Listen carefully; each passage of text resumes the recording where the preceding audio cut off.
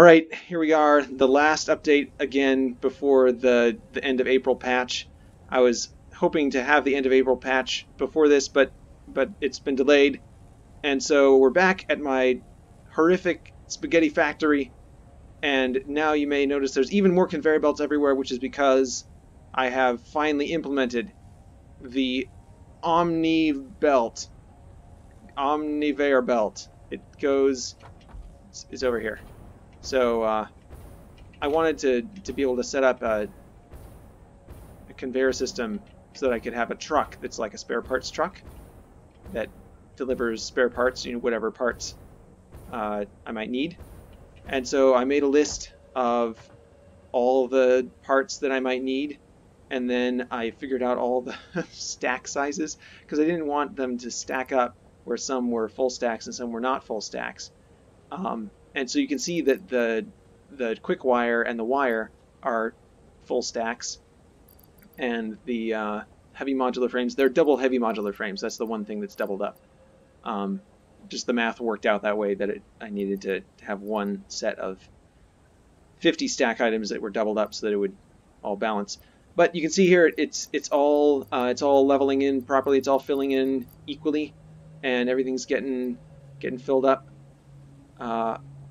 at the same rate. And pretty soon here it's gonna deaden out. It's gonna finish up because I'm gonna run out of room in my depot. So let's go get my spare parts truck, and we'll fill it up with parts. Here we go.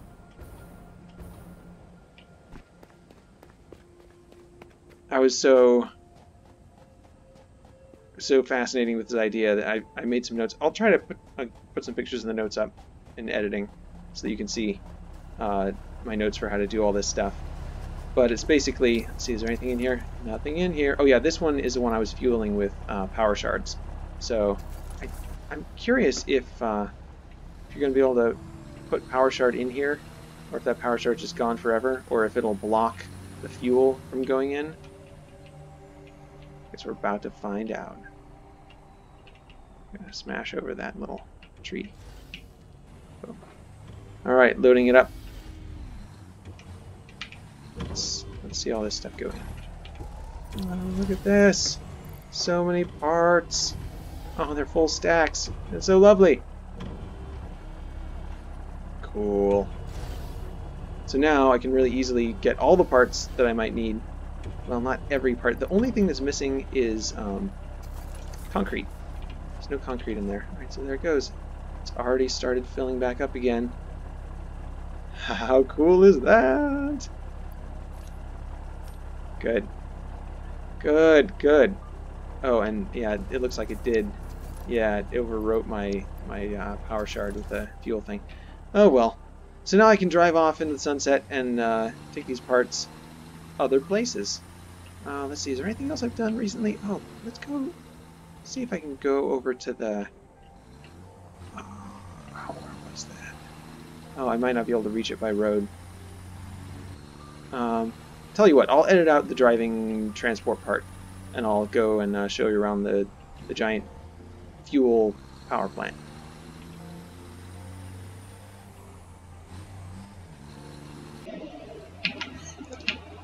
Alright, interesting note. I've driven all the way over here, and I just realized that my fuel has not gone down at all. It's still hanging out at exactly 100 fuels. So looks like that power cell is still powering the vehicle, even though doesn't show up. It'd be interesting to see like how much is left over, or if it just powers it forever, I guess. I don't know. But, yeah. Interesting to find out. Anyway, here we are. We're at the other end of creation. I just went through that big canyon. You can see the elevator way back there. And this is the giant dune desert place in the the northeast corner of the map. And cleared out all the monsters around here. There used to be lots of those fireball hammerhead guys. And you can see on the horizon as we approach my vast oil fields. It's 60 power plants, and it's brought the total up, including all the other generators I've got. But brought the total up to just under 17 gigawatts, I believe. Let's check to see how much this one is generating. We can just cut the line and see what the total is over here. These fields. Should be able to do the math, but it was time for math. And then we can do it right here. So yeah, it's all these oil spots, and I just maxed them out with oil wells and refineries. So we're at, yeah, 16.9 gigs. And what happens if we take the line down? Then we're at consuming 3. I wonder where that's from. We shouldn't be consuming any. Anyway, 8.1 gigawatts of power. So yeah. It's not really much to look at once you get over here. It's just like a whole mess of power plants.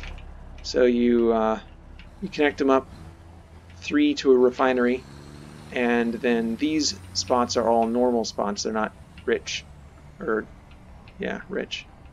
I think it's rich. Anyway, these are normal, so they can support 2 refineries per well, and so you get 6 power plants per well, and there are 10 spots out here. So yeah, there they are.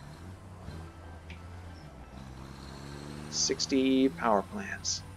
I don't know what I'm going to do with all this power. Obviously, I'm not using it right now. I'm not even using the geothermal.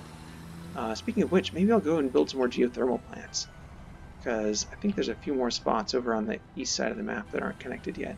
I've got all these parts. So anyway, that's it for this video. I just wanted to show off the main bus thing and the power plants. That was it. Thanks for watching.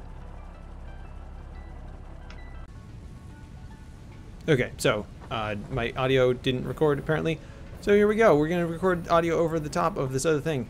Was trying to show you that these... Oh, no, I'm going to have to play the video. All right, hang on.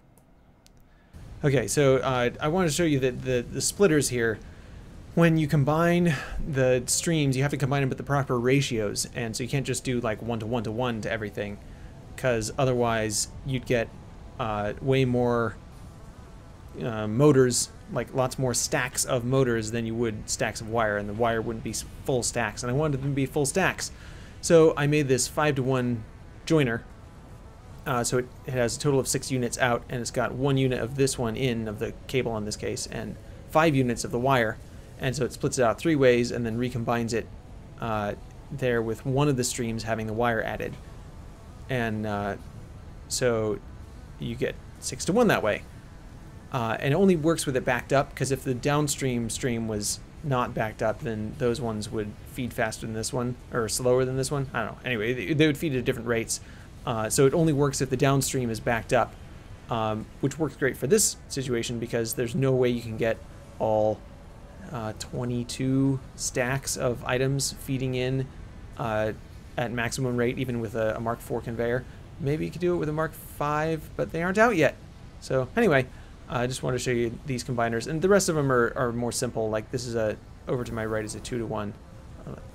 Maybe I'll edit this in. There we go. Because over here is a 2 to 1. You've got 2 coming in this way and 1 coming in that way, because this one splits off from over here.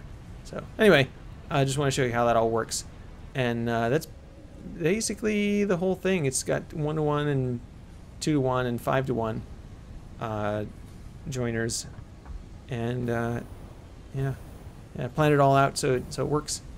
I've got 54 units going through. And you could do it with their other ratios that work, but you can't just use any old number, because the math doesn't work out, so you wouldn't get even stacks. So like you could do 32, you could do 72, you do 54, like I said, this one I'm using. But it depends on what you're using. It might make more sense to put ingots in instead of finished goods, and then just take the ingots around with you, so you have like iron ingots and steel ingots and caterium ingots instead of caterium wire and copper wire and all that stuff.